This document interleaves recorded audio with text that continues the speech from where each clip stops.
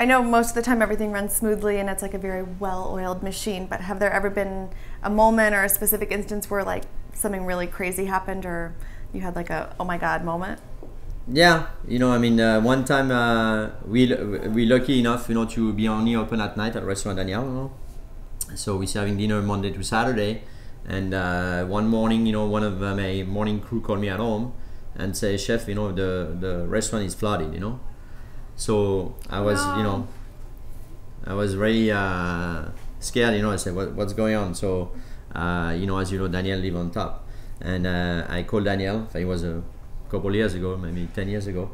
Daniel came down and right away they called some company to pump some water because it was a big storm outside and something flooded. Water came to the front door. I'm not sure which way it came in, and it was like the whole day was kind of like running around to rent some big fan and make sure we dry the floor and everything to get it open for the night.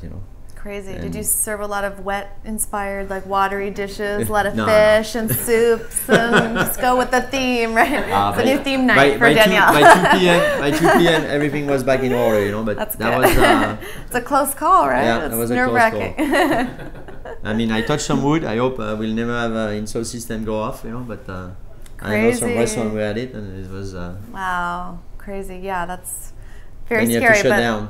Oh, There's no other choice.